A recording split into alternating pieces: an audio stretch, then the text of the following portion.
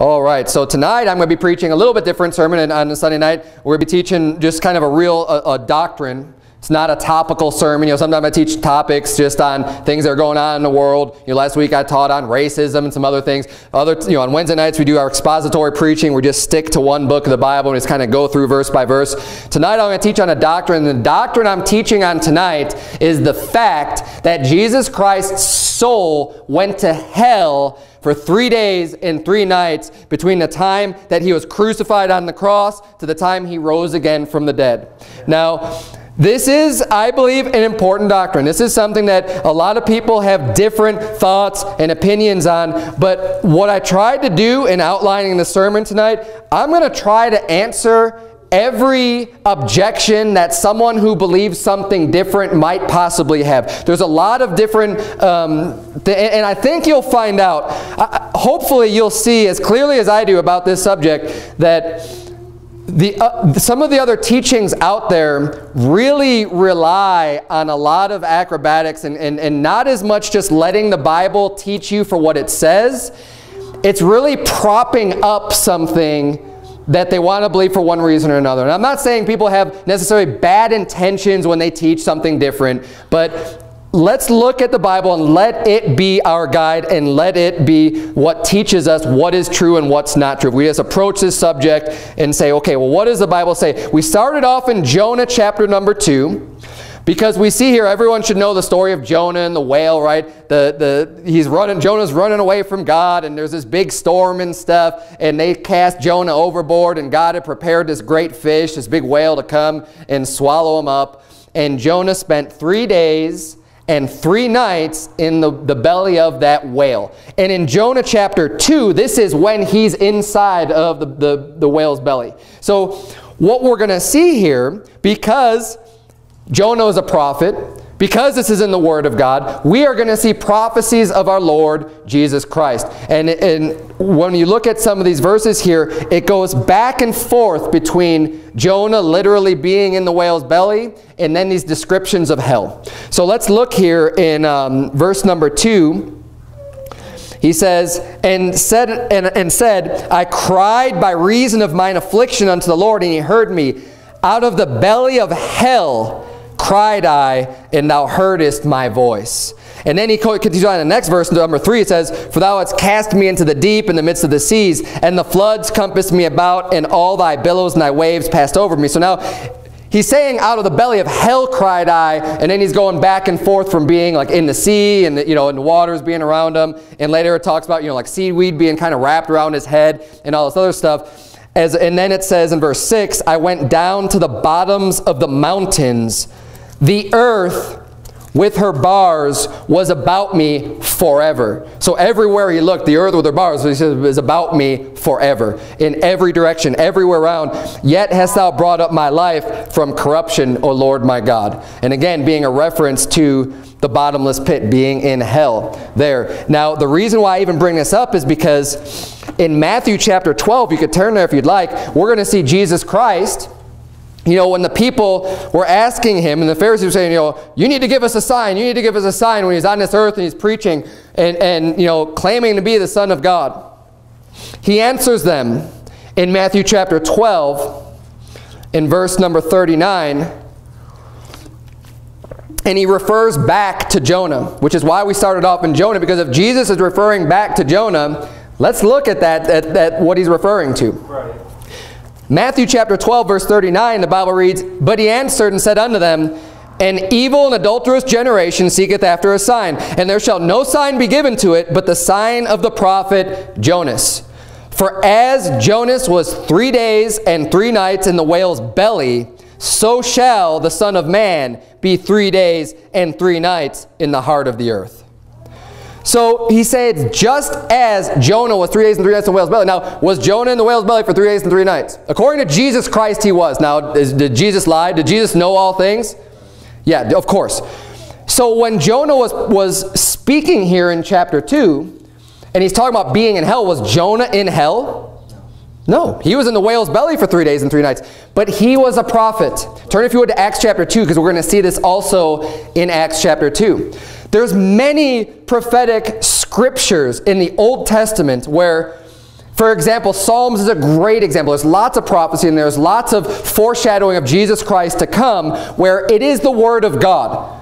David may be speaking it or penning it down, but it is God's words that he is penning down, and he's not, oftentimes you can read through it and you could see he's not talking about himself here, even though he may be using the first person. Just as Jonah was using the first person, he's saying, out of the belly of hell cried I.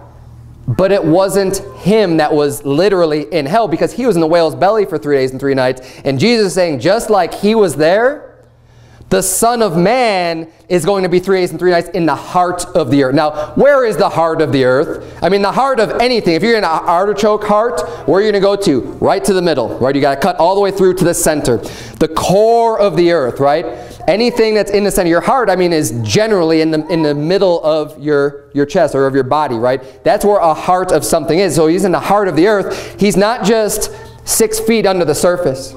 Right? If you want to get to the heart of the apple, you're going to get all the way down to the core, to the seeds, right? You're not going to just peel the top layer off and say, oh, yep, there's the heart, when you just get underneath the skin.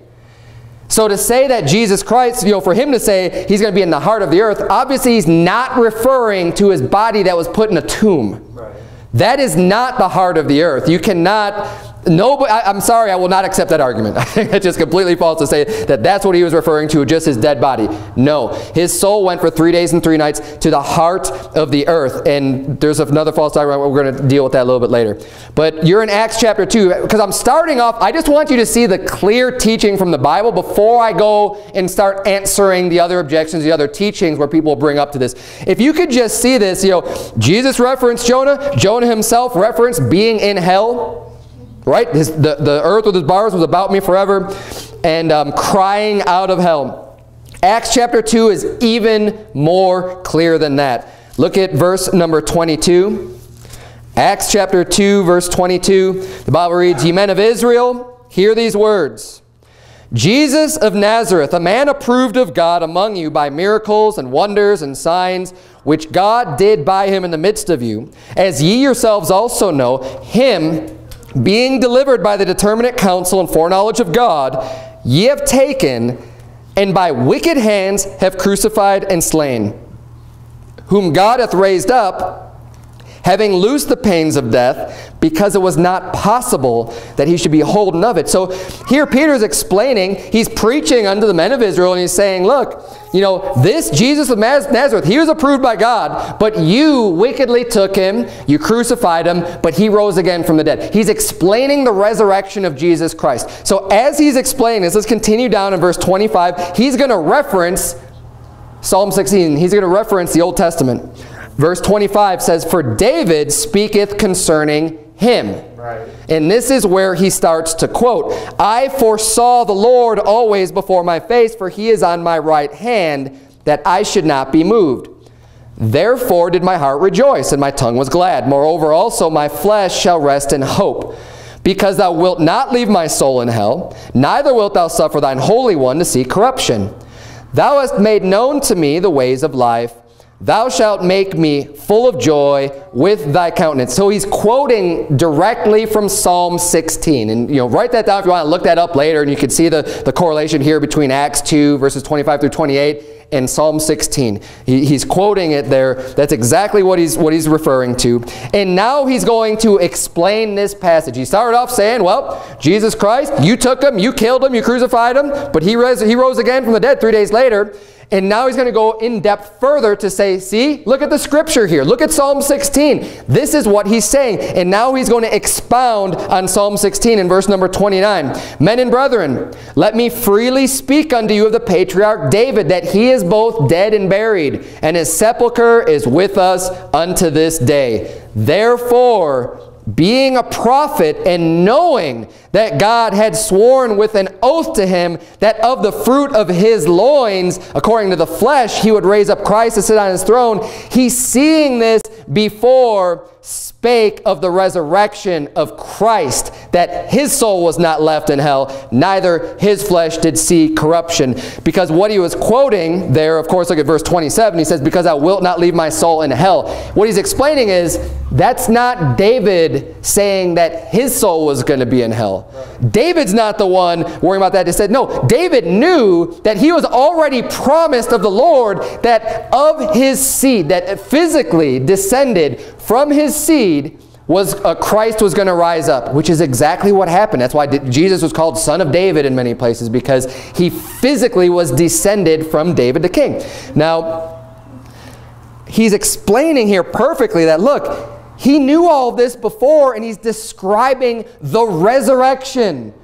When Jesus Christ was dead, when he was crucified and dead and buried, his soul was not left in hell. So in order for a soul to be left in hell, it had to be in hell. Right. He said, God, you didn't leave my soul there. He actually came back up from the grave, from the dead, from hell. His soul resurrected from the dead. At his resurrection, he was speaking and referring to the resurrection, that his soul was not left in hell. And let me tell you this, the word hell in the Bible, do your own word study. It is never, ever, ever a positive reference, a positive place. You look at descriptions of hell, it's fire, it's brimstone, it's torture, it's torment. You cannot show me one place where the word hell is used to describe a place that's really just not that bad. Amen. Because the doctrine goes, turn if you would now to Luke 16. The doctrine goes, one of the false doctrines goes, well, when Jesus died and when he said he went to hell, he was in the heart of the earth, but it was this special compartment of hell. It was a special place where he didn't actually suffer. It wasn't any of this fire, torture. You cannot show me that in the Bible. You cannot show me that this place exists in the Bible. And the one place that they'll turn to is Luke chapter 16. While you're turning, I'm going to read to you from Ephesians chapter 4 and Romans chapter 10. Ephesians 4 verse 8 says, wherefore he saith, when he ascendeth up on high, he led captivity captive and gave gifts unto men. Now that he ascended, what is it but that he also descended first into the lower parts of the earth? He's saying, well, what does he mean? We know that he ascended, he rose up and ascended up into heaven, but what is it except that first he descended into the lower parts of the earth? He did that first. It says, he that descended is the same also that ascended up far above all heavens, that he might fill all things. And in Romans 10 verse 6 says, but the righteousness which is of faith speaketh on this wise, say not in thine heart, who shall ascend into heaven, that is to bring Christ down from above, or who shall descend into the deep, that is to bring up Christ again from the dead. And being the deep, he's saying, well, you know, Christ is the only one that fulfills all these things, that ascends up to heaven and that went down to hell. Now, let's look. We're going to read this passage here in Luke chapter 16. It's a story about a rich man and Lazarus, and what people will refer to as a place called Abraham's bosom. This is the first false assertion that people will make that I think is completely false. We've already seen, I think, extremely clear in Acts chapter 2, Jesus' statement about being 3 days and 3 nights in the heart of the earth, and Jonah chapter 2. It's pretty clear what the Bible's showing us there, that Jesus Christ went to hell. Right. And you have to do a lot of dancing around the subject to try to make it say anything different than that. Luke chapter 16, we're going to start reading in verse 19. We're going to read all the way through this and then I'm going to expound on it a little bit more. Verse 19, there was a certain rich man which was clothed in purple and fine linen and fared sumptuously every day. And there was a certain beggar named Lazarus which was laid at his gate full of sores and desiring to be fed with the crumbs which fell from the rich man's table. Moreover, the dogs came and licked his sores.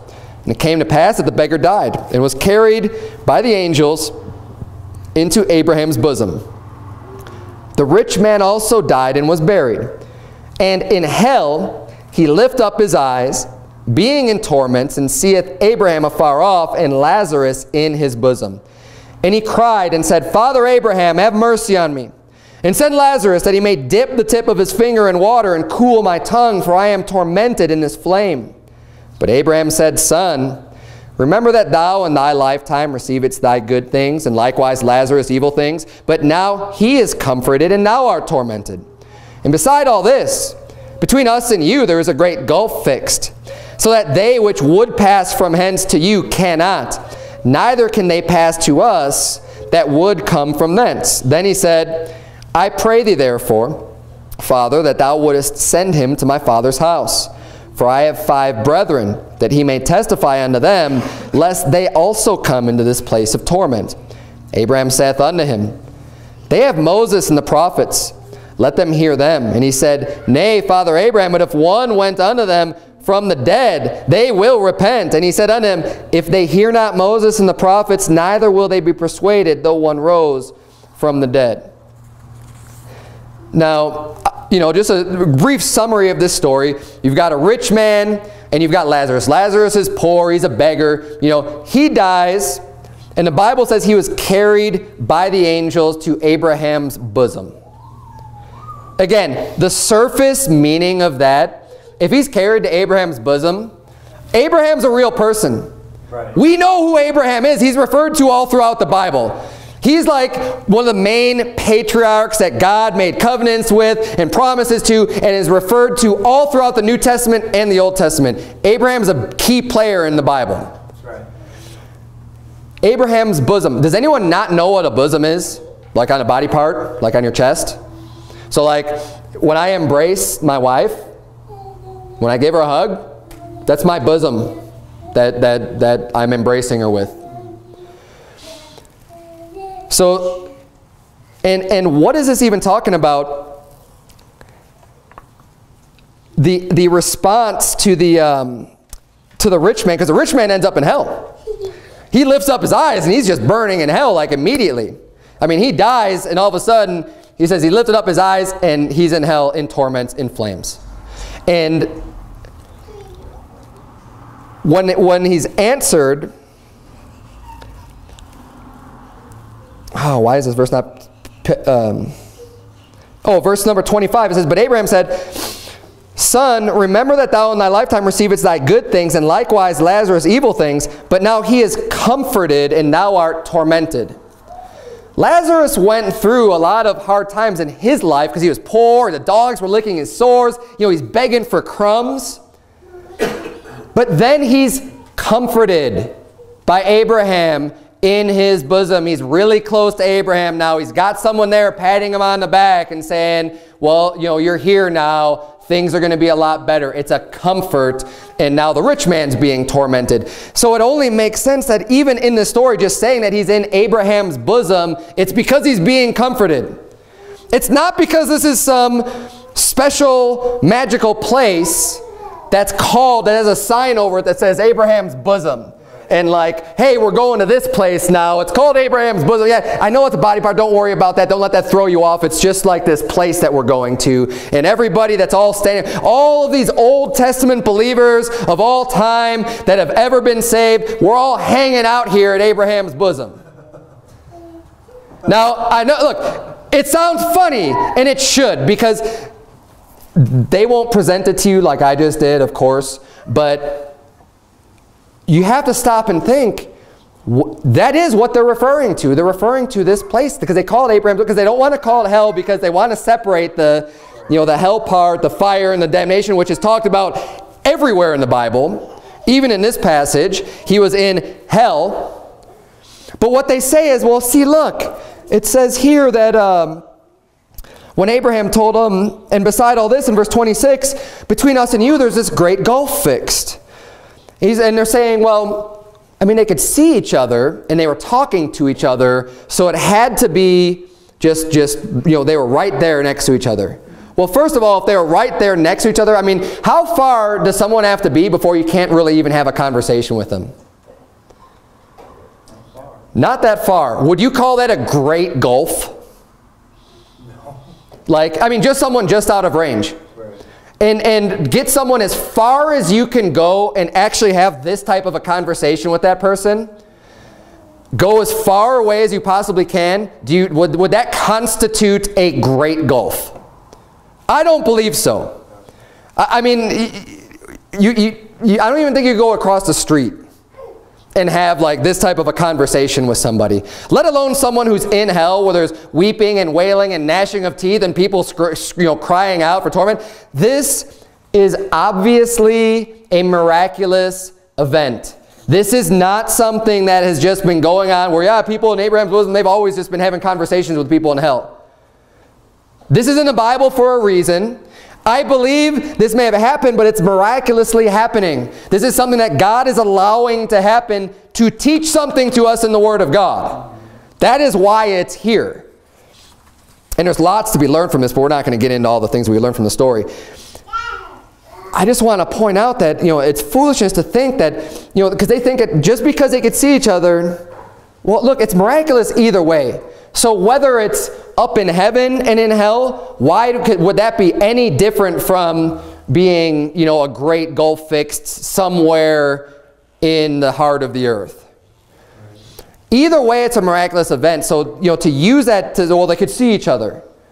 Well, no, they would have to be separated far enough away from the burning fire, and in order for that to somehow physically make sense.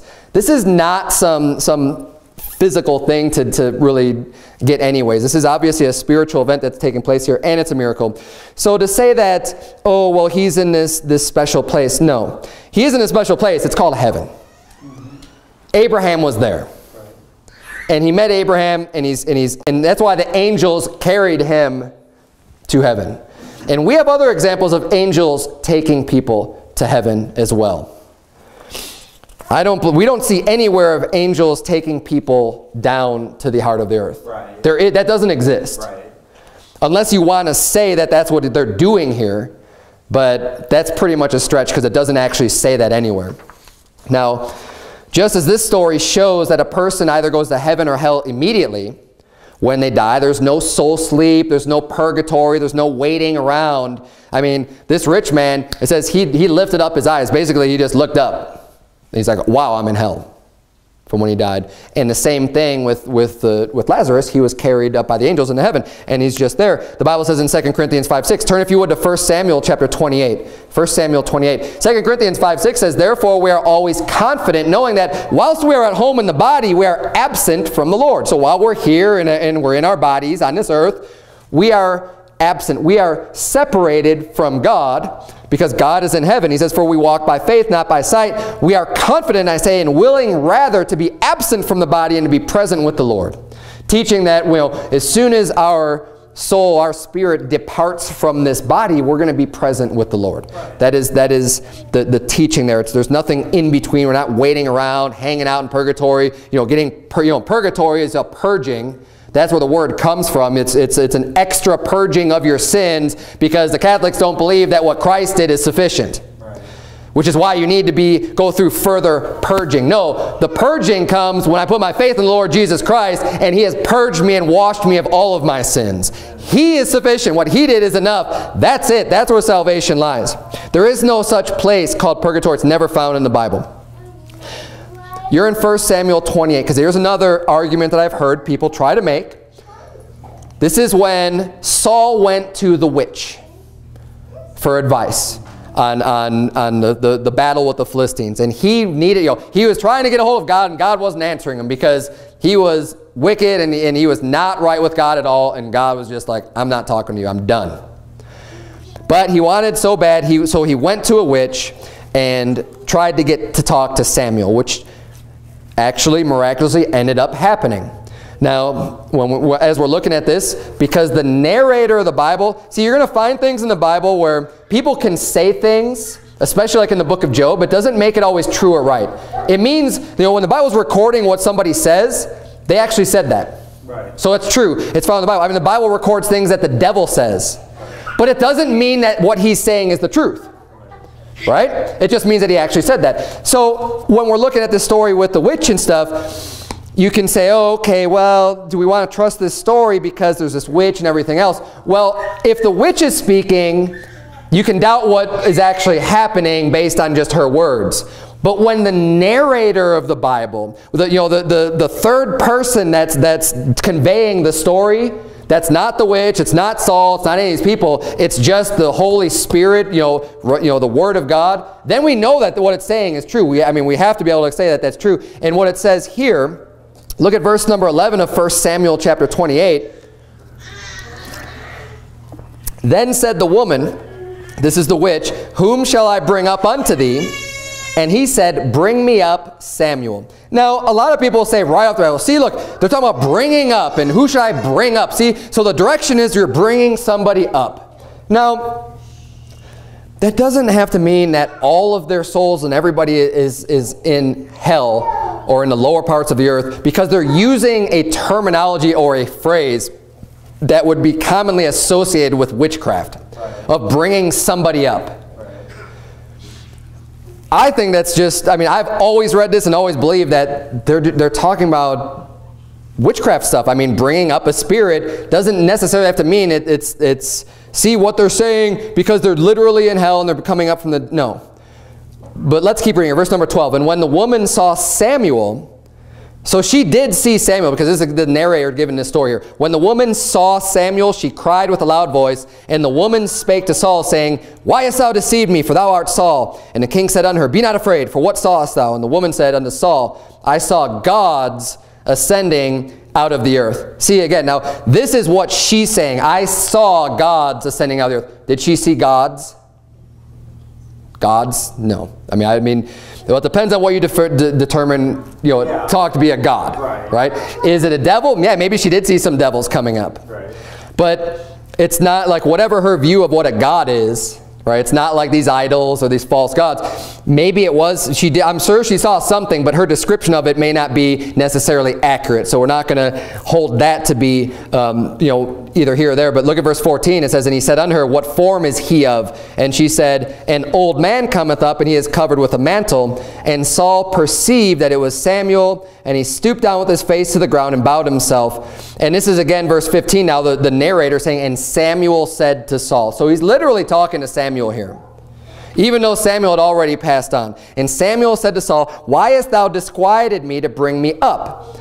And Saul answered, I am sore distressed, for the Philistines make war against me, and God is departed from me, and answereth me no more, neither by prophets nor by dreams. Therefore I have called thee, that thou mayest make known unto me what I shall do. So the whole argument that I've heard from this is just the fact that they're using this phrase, brought up. Why hast thou called me up? Well, I could use the same phrase when someone calls me on the telephone. Why did you call me up? I'm not ascending out of even anywhere. I mean, it's not a directional thing that I'm going. It's just a usage, it's just a common usage of language. And what we can see, though, as far as direction goes, Ecclesiastes 3:21, you don't have to turn there. Turn, if you would, to 1 Peter 3, all the way near the end of the Bible. Ecclesiastes 3:21, again, in the Old Testament says, Who knoweth the spirit of man that goeth upward, and the spirit of the beast that goeth downward to the earth? So if we're talking about directions of where spirits go, we have one verse right there that's saying the spirit of man goes upward. So to say that all, Samuel, Saul, and everyone else in the Old Testament all went down, it's pretty weak, not convincing at all from that 1 Samuel 28. But I want to bring it up because I've heard people use that before. And you decide for yourself whether you think that's a real strong argument or not. And see, this is what I mean, is because when I've talked to people about this that believe in this, they'll try to jump around and say, well, what about this and what about this? And they think they have this great mountain of evidence, because they'll go to Abraham's bosom and then they'll say, well, what about 1 Samuel 28 and what about this? And the only way you could try to put it together, you have to prop it all up and say, see, there's this. And if you were not hearing from Acts chapter 2, if you were not hearing from Jonah and from Matthew chapter 12, and someone was just trying to teach you this doctrine, they could easily turn to Luke 16 and 1 Samuel 28 and these other places we're going to turn to try to prop up what they're trying to teach. But I'm going to them all tonight just to show you that none of these can stand on their own at all. They're not very credible at all. The only way you could try to use them to support something is if you already have the preconceived idea that there is this special compartment of hell that is not really burning in torture and torment. It's the only way that you can do it. 1 Peter chapter 3. So, because here's another argument. People say, well, what about Jesus preaching to the souls in prison? What about that? Because they'll say that when Jesus Christ died on the cross, that the whole reason why he went to hell was just to preach. He didn't go there to be suffered or tortured or anything like that. He just went there to preach to the souls in prison. And they'll use this one verse as their justification for that, as that was the reason why he went. Well, let's take a look at it and see what it says. 1 Peter chapter 3. We'll start reading in verse number 18. For Christ also hath once suffered for sins, the just for the unjust, that he might bring us to God, being put to death in the flesh, but quickened by the Spirit, by which also he went and preached unto the spirits in prison. So did Jesus preach unto the spirits in prison? Yes. Does that say the spirits in hell? No. It says the spirits in prison. Okay, but let's keep reading. Which sometime were disobedient, when once the long-suffering of God waited in the days of Noah, while the ark was a-preparing, wherein few, that is 8 souls, were saved by water. Now, when we actually look at this carefully, we try, because I'll be honest with you, the way that it's written, it kind of is a little bit confusing. Like, what is this actually talking about? And I know for a while I was just confused, but I didn't know what this verse meant. I never thought he was talking about, like, what people are claiming with Jesus going to hell and stuff like that. But when you hear that and you get that spin on it, you could start to read it and just automatically assume that that's what it's talking about. But we ought to be careful just to read it and take it for what it says at face value. And without even expounding on everything that this passage is talking about, let's just see when this event is taking place, because it gives us that information in the Scripture. So in verse 18, it ends with, but quickened by the Spirit. Jesus Christ, he was put to death in the flesh, but quickened by the Spirit, by which also, by what? By the Spirit. He went and preached unto the spirits in prison, which sometime were disobedient. So these spirits that are in prison were sometimes disobedient. When? When were they disobedient? When once the long-suffering of God waited in the days of Noah, while the ark was a-preparing. This is talking about all the way back in the days of Noah, when Jesus was preaching to the spirits in prison. And again, it doesn't say hell, it doesn't say any of that stuff. So, and it doesn't tell you that this happened when Jesus was during the 3 days and 3 nights of his death, burial, and resurrection. It just says that Christ suffered for our sins, the just for the unjust, there in verse 18, that he might bring us to God. So his suffering brings us to God. Why? Because we're sinners and we need his atoning blood, his payment to be made on our account for our sins, obviously. Being put to death in the flesh, but quickened by the Spirit. So, again, I don't want to get too far into this whole chat, because this could be a whole sermon in itself just in this one passage. But I don't think that this is still very clear enough to say, yes, this is referring to that specific time when Jesus Christ died on the cross and rose again from the dead, that his soul was in hell. It's talking about spirits in prison. And again, you could look at people being referred to as spirits and not just having, not having to necessarily been deceased in order to preach unto someone's spirit. You'd be in the spirit and, whatever. But let's go to the next place. Turn, if you would, to go to Luke 23. Luke 23.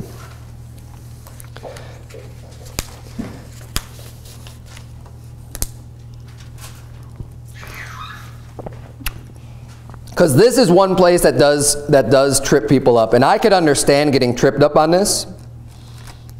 Of all the references, I can see where the confusion comes in here. But when you compare all the Scripture together and what the Bible is teaching and what we've already seen clearly taught about Jesus Christ going to hell for 3 days and 3 nights, there's only one explanation for this in Luke chapter 23. Because people say, well, what about the thief on the cross and paradise? In Luke 23, verse 43. Jesus Christ said, it says, Jesus said unto him, talking to the thief, verily I say unto thee, today shalt thou be with me in paradise.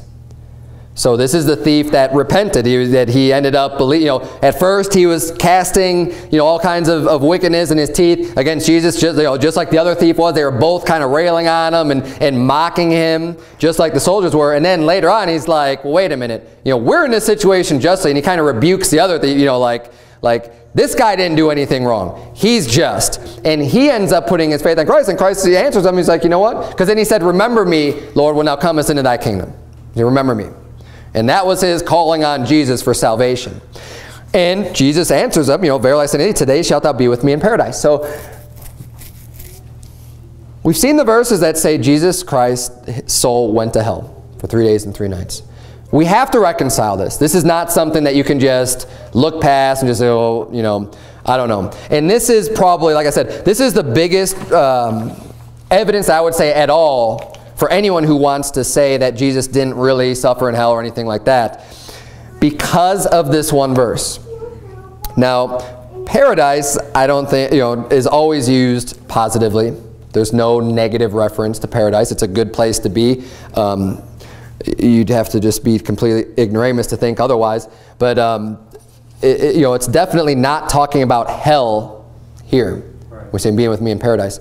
Now, my explanation for this is that Jesus Christ is part of the Trinity. There's Jesus Christ, the Father, Son, and the Holy Ghost. And Jesus Christ has all of the attributes of God. Now, he limited himself when he bodily came to this earth, but after he passed, I think the limitation was gone. He still was able to pay for our sins in hell. He still was able to go to hell and spend that time. So he said, I was 3 days and 3 nights in the heart of the earth, while at the same time encompassing to be, in heaven as part of God the Father, to have this make sense and be true. Say, today shalt thou be with me in paradise, because when the thief dies and goes to heaven, he's going to be with God, which is part of the triune one God and one Lord that there is. So him saying, when he says, I and my Father are one, and he's saying to this, you're going to be with me, he's being with God while he's paying for that in hell. But I mean, I could see where you could be a little bit confused with that. But when you look at how clear all the other passages are about Jesus Christ himself saying, I need to go to the heart of the earth, the way that they reconcile this is they'll say, well, paradise must have then been in the heart of the earth, because that's the only way that you can try to reconcile the two, where Jesus said, I'm going to be in the heart of the earth, and here he's saying you're going to be with me in paradise. Well, then paradise must be in the heart of the earth. No. No, it's not. And actually the word paradise, it's only used 3 times in the Bible. There's 3 mentions of the word. This is one of them. The other one is in 2 Corinthians 12:4. It says, how that he was caught up into paradise and heard unspeakable words, which is not lawful for a man to hear. This is Apostle Paul talking about a man that he knew, and he was caught up into paradise. So here it gives the direction of paradise being up.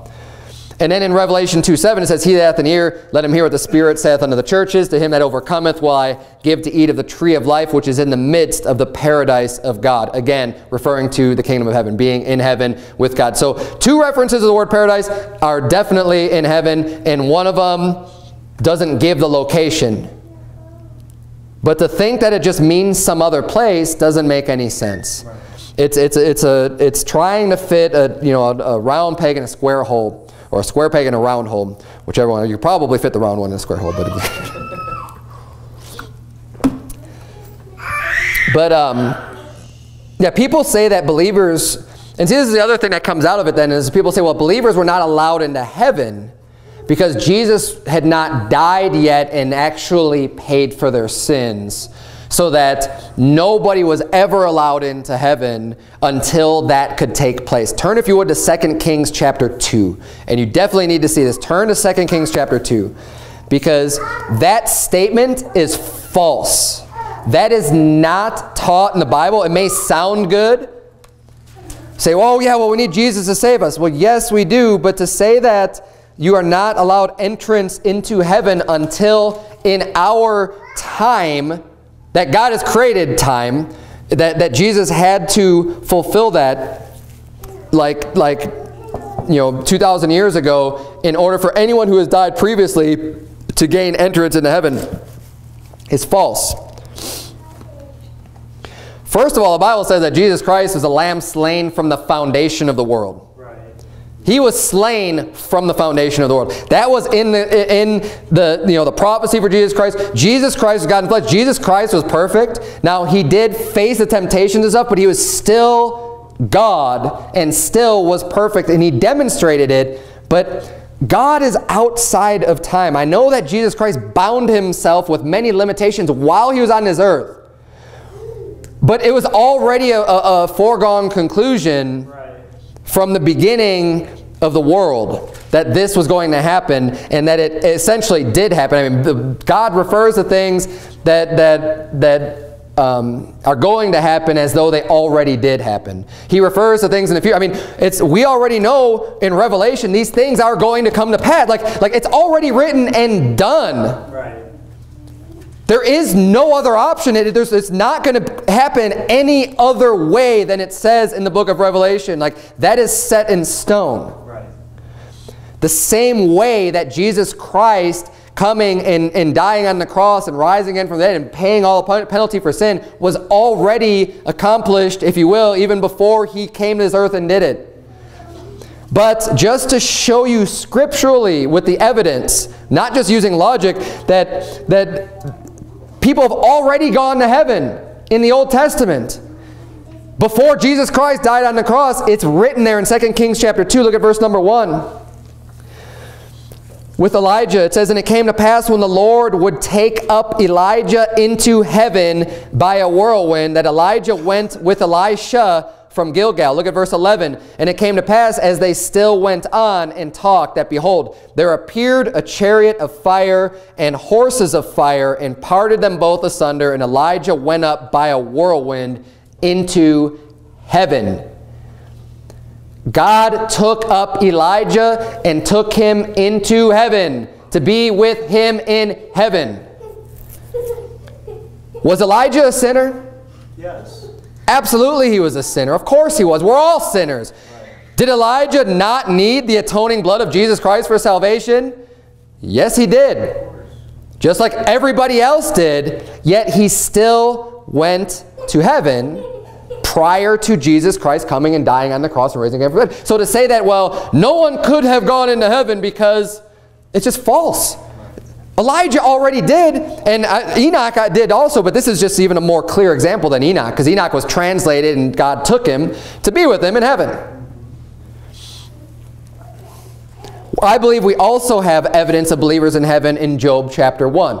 Now, and this gets into a whole nother false doctrine of the sons of God and, the angels and all this other stuff and Nephilim and all this other nonsense. And it is nonsense, but Job 1:6 says, "Now there was a day when the sons of God came to present themselves before the Lord, and Satan came also among them." All throughout the Bible, the term sons of God is always referred to as being believers. John 1 says, "But as many as received him, to them gave he power to become the sons of God, even to them that believe on his name." And all throughout the Bible, a child of God, sons of God, a son of God is a believer. Someone who has Christ, someone who is in Christ, because Christ is the only begotten Son of God, and we are sons by adoption or through the power of Jesus Christ. We are a son of God. And the Bible says, "Unto which of the angels at any time said he, Thou art my son? Right. This day have I begotten thee." God has never referred to an angel as his son, and he didn't refer to the angels as his son here in Job chapter 1. So again, we see another example here of sons of God, believers in God's presence in heaven. And it says, and you know what? Satan also came among them, because Satan has the power to go between earth and heaven up to this day. He has not been cast out of heaven yet and completely kicked out. That is what's going to start the Great Tribulation, is when he's kicked out and he knows he has but a short time on this earth. And then he's going to go and really wreak havoc and attack the believers. Now, it only makes sense that Jesus went to hell to pay for our sins, since that is the punishment that is prescribed to those that do not accept Christ's payment. Amen. Right? I mean, if you die in your sins, if you die without putting your faith in the Lord Jesus Christ, where are you going? You're going to hell. Why? Because you've sinned. Why? Because that's God's punishment on your sins. Right. That is what God has prescribed. So why wouldn't it, if Jesus came to pay our punishment, to pay for our sins, why would it only be required that he just get whipped and shed his blood, or just be nailed to the cross? Other people have been nailed to the cross before, but that doesn't pay for their sins. Right. Other people have been whipped and beat up and scourged and have all these other things happen to them, but that didn't cover their sins. In order for Jesus' atonement to be complete, he had to die on the cross. When it says he became sin for us, he said, my God, why hast thou forsaken me?" God couldn't even look at him, because he was bearing the sins of the whole world in his own body. He embodied our sins and took our sins with him to hell to suffer and to pay for those sins so that we can receive that pardon and that forgiveness because they have been paid for. Amen. Not because they've just been overlooked, but because they've been paid for. Amen. People also look to the statement that Jesus made when he was on the cross when he said, "It is finished." And I'll read that for you in John 19. It says, "Now there was set a vessel full of vinegar, and they filled a sponge with vinegar and put it upon hyssop and put it to his mouth. When Jesus therefore had received the vinegar, he said, 'It is finished.' And he bowed his head and gave up the ghost." And people will teach that, well, when he said it is finished, that's all that had to be done. It is finished, and he did what needed to be done to pay for our sins. No. That was not what he meant by "it is finished." It was not all done what he had to do. First of all, what about the resurrection? Yeah, didn't that have to happen first? Right. I mean, in order to complete the whole process of Jesus, of the gospel, of our salvation, the death, the burial, and the resurrection from the dead. Right. I mean, the resurrection is emphasized way more than the death. I mean, who emphasizes the death? Again, I mean, the Catholic Church might, when they put up the hanging Jesus, the dead Jesus on the cross, we recognize a resurrected Jesus, one that's conquered death and hell, one that has the keys to death and hell because he came and he paid for those sins when he was there for those 3 days and those 3 nights.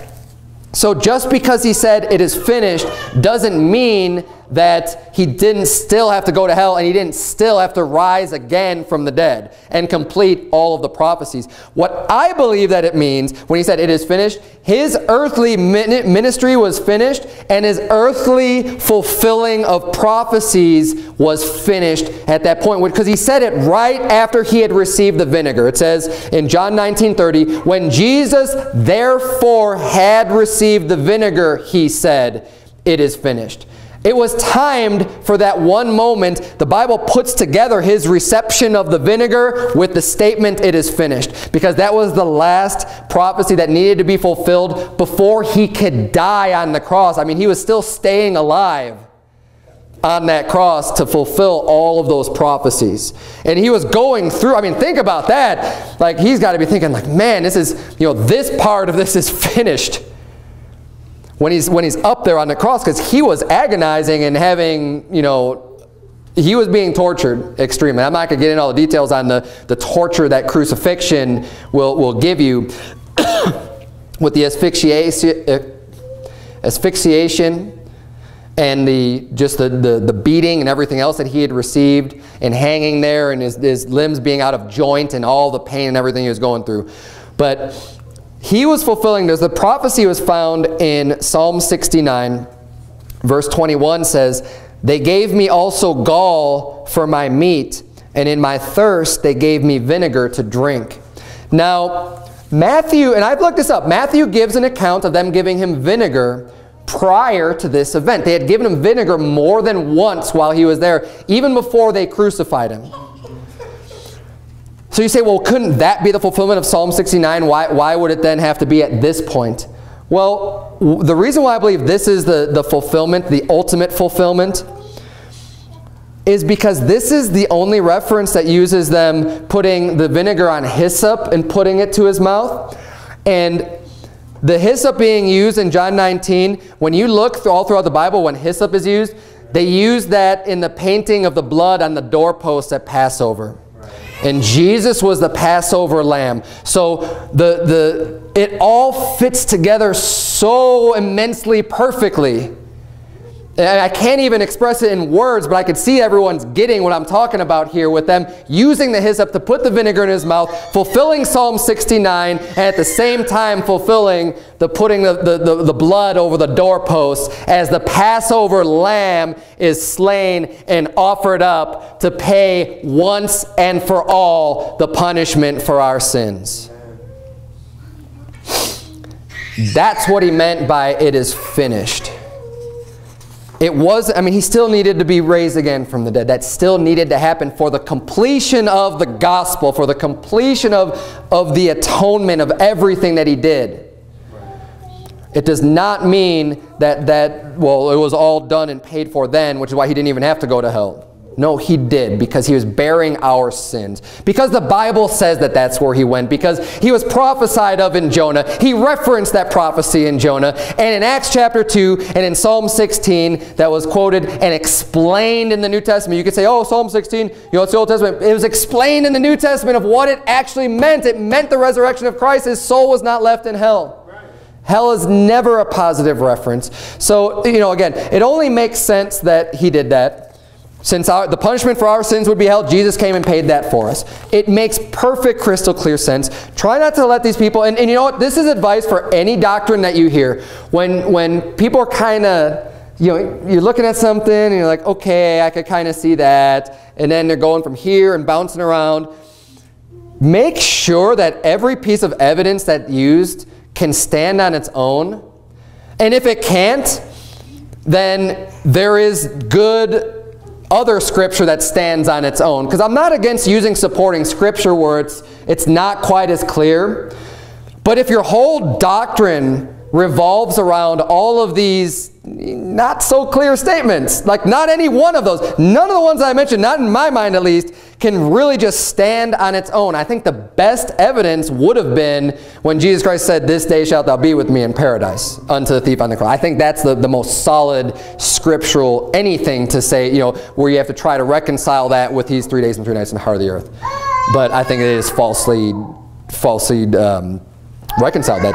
They didn't do a good job. So, yeah, I mean, this is not some strange doctrine. I think it's completely taught in the Bible. But try not to be deceived by the people that will tell you that this did not take place. But let's bow our heads and have a word of prayer.